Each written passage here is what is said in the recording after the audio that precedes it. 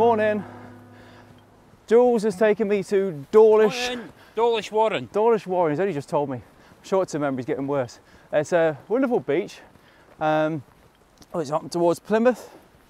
Exeter. Just on the edge of Exeter. Yeah, really, really nice beach actually. Not looking for not expecting a particularly exciting morning as far as skies go. It's very grey. No better man to embrace the grey. Embrace the grey with there. So yeah, I mean the water's really, really calm. There's no wind whatsoever. So we've got all these sort of wave breaks that are wandering past, and we're just heading off. Is there one in particular we're heading to? I think we'll head to one of these two. So there's one with a marker and there's one without a marker. All right. About 15 minutes the tide will be in, and you should get some nice reflections on the sand. Yeah. Yeah, minimalistic. That's it. I think I'm going to go. I've got no idea what's going to work with this location, but I think I'm going to be looking at an abstract shot because, say, it is pretty much. It's going to be abstract this morning. It's going to be in it. It's dull and gloomy this morning, so we're going to find a spot, get set up. I'm going to crack the coffee open before anything else happens, and we'll see you in a second.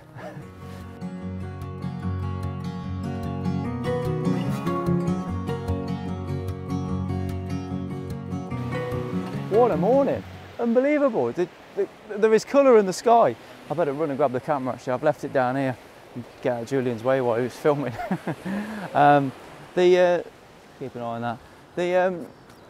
The sky's opened up a little bit. We've actually got a bit of colour in the sky. It's quite gorgeous actually. It's nice soft muted tones. It's really nice, but just enough, you know, a bit of contrast. I've got the camera. I've taken a few shots. I've had one on the way down to the front of the sea water. Let's get the tides coming in now. There's some nice textures in the sand as we were walking down. I sort of spotted these nice textures. So I thought if I get the camera down low and try and focus on the textures in the foreground, but then have the wave break running off to the side, some nice textures in that pointing off. I was going to go for quite an abstract shot, having the wave break at the top right hand corner, and then have it all about the texture in the foreground. But as I put the polarized on, it's actually made the colours, it wasn't quite like this, but you could start to see the colour jump out of the sky. So I changed it a little bit, and I've kind of broken the rule by having the wave break in the middle, sand bottom half, sky top half, so it's pretty symmetrical. So yeah, no rule of thirds there.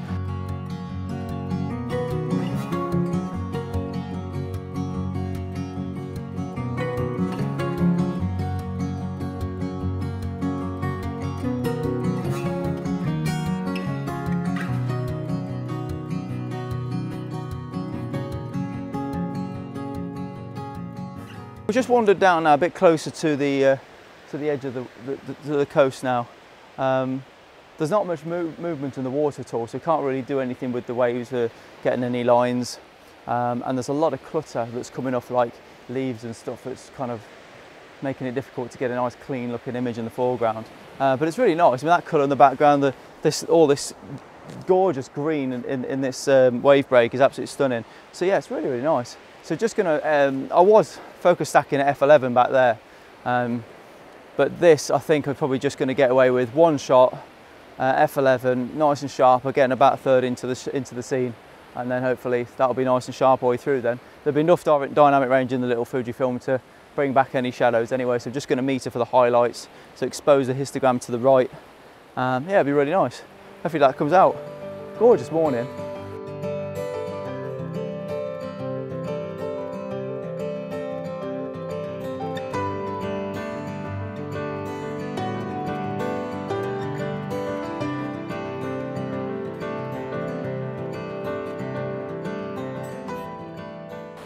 So this is really nice this morning. The colours come up nice. I've got the Fujifilm X-H1 low to the ground with the 10-24 on there. I'm using the Format High-Tech polarizer just to cut out a little bit of reflection and give it a bit of a pop in the sky. But I'm having to be careful because I actually want the reflections that the wet sand's causing, because the sun's quite harsh now. I'll get some nice reflections in the foreground. So I've got the NEC ND8 filter on there as well, just to allow me to slow the shutter down to about half a second. I think I'm on about f11 ISO 100 6th of a second. Just keeping an eye on the histogram because it is getting bright relatively quickly. So yeah, could easily clip.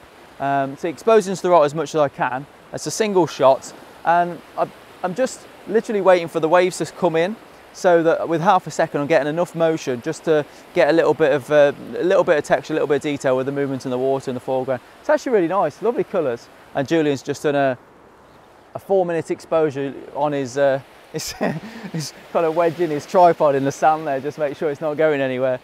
I can't believe a 4-minute exposure. He's managed to pull it off, digging his tripod as far as he can into the sand. 4 minutes with the wave going over it. He's managed to get a sharp image. I'm quite surprised.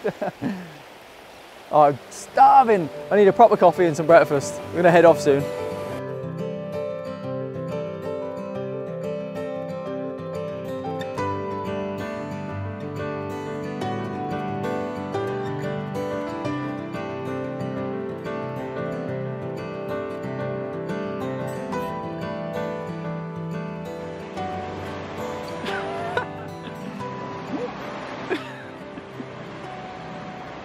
Wow, the light's gone really bright now. Absolutely unbelievable over there. You see it's shining, piercing through the cloud just there. And I've chosen now, because it's so bright, to get the super stopper out and do a 4-minute exposure. So I'm the other side of the tide's coming in relatively fast as well, so I'm gonna keep an eye on it. But I thought, just to get a bit, see what there's not really any movement in the clouds really, so I don't think I'm going to be getting any nice textures in the clouds. But hopefully just simplifying the foreground here, just getting rid of all the waves completely, just having a nice flat horizon, no ripples whatsoever. And yeah, just minimalist really, probably make a nice black and white. I don't think the clouds lend themselves particularly well for a super long exposure now. They're a bit like blotchy, but yeah, when it's this bright, what else can you do? 4 minutes exposure, f8, and just focusing on the pole, as it's now known. and Julian's trying to perfect his, he's kind of abandoned his tripod out to sea. You're going to lose that. Next thing you'll see this tripod collapsing with a wave. That's coming in over there. It's coming in. So yeah, just giving that 4 minutes. Should be nice. ISO's up to 400 now. Put the ISO up to 400 because with the super stopper, it really is dark. So yeah. Should come out nice though. I think it'll be a nice image.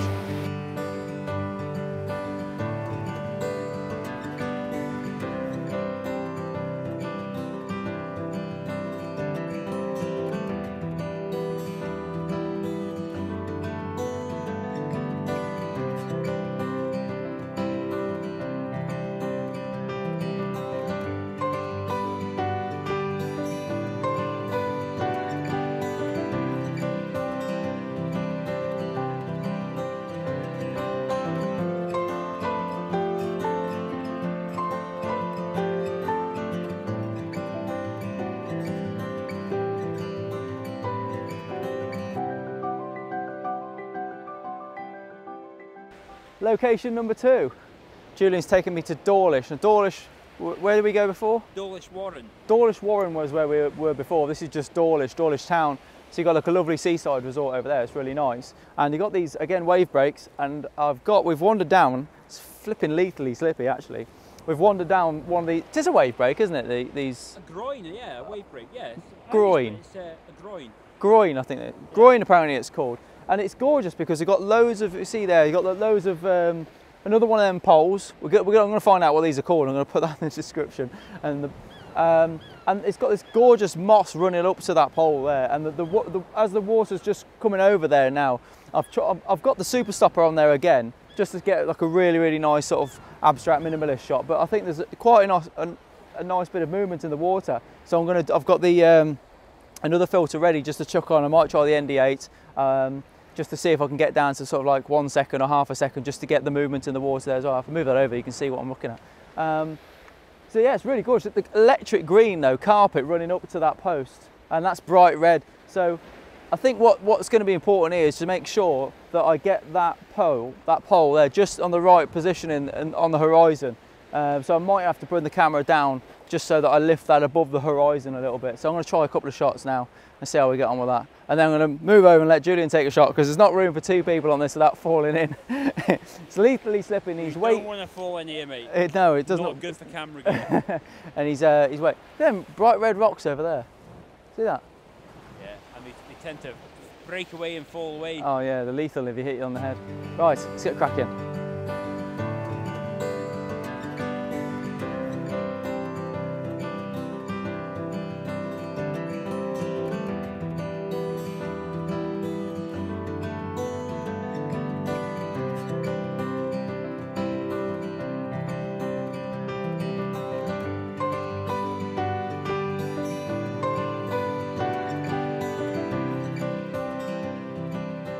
That was actually quite difficult to photograph.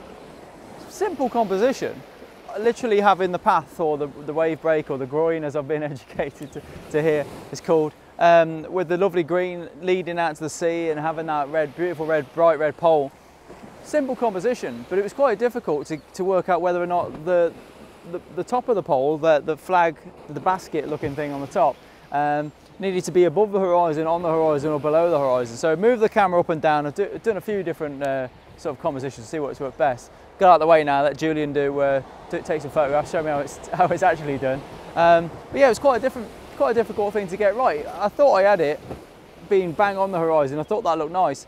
And then Julian pointed out that perhaps being under would work better. So we tried that, and I think he's probably right on this occasion. I think it does look better underneath. So I'll show you both, see which you prefer. And yeah, it'll be interesting to see actually. I've gone for 2 exposures, both about f11.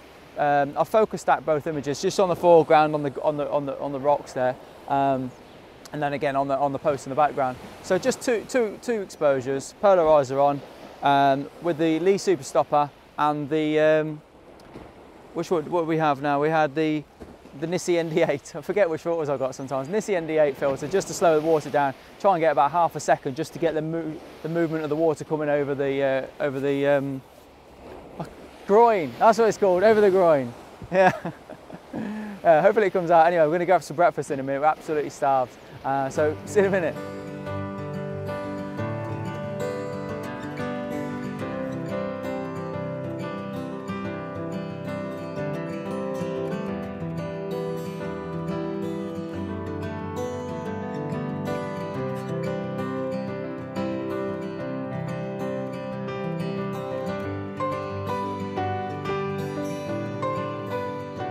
Right, so we just left that groin. I've never heard that. We just left the groin. We're going to go and wander off and get something to eat now. Absolutely starving. And this man, the poor fella here, actually works for a living as well, so he's got to go to work and do something proper. I'm going to get... What, 4.5 hours? Oh no, it feels like half a day on the go already. So it's been awesome. Really, really nice to do some landscape photography in a different part of the world. Really enjoyed, and massive thanks to this man, Julian Baird, for showing me some of these locations, and yeah, it's been really awesome. So if you haven't subscribed to Julian's channel, I'll put a link just down there. Click this man's face, it'll make his day. Tell him Gareth sent you as well, that'd be awesome. And yeah, look forward to seeing you on the next trip. Thanks so much for watching. Take care.